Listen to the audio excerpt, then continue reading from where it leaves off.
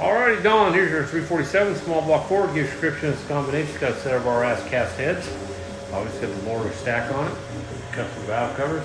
Got a custom grind hydraulic roller. Got the purity correct Aviaid oil pan. Go in there and make a run. See what she does. Stay tuned.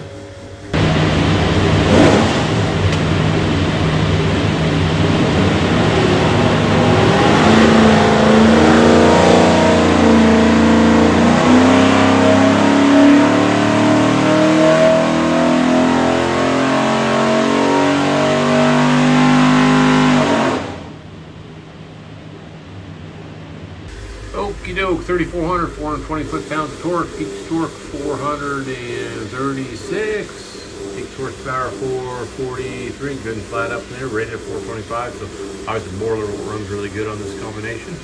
What we'll do now is we'll pull the pipes back, make sure it's good and clean for you, show you a couple other things. See if your engine, find this thing looks like a credit card, USB card, full of technical information, dyno video, dyno numbers, engine build specs, a lot of tech stuff. Highly recommend plug in and watch it. On the engine will be this tag.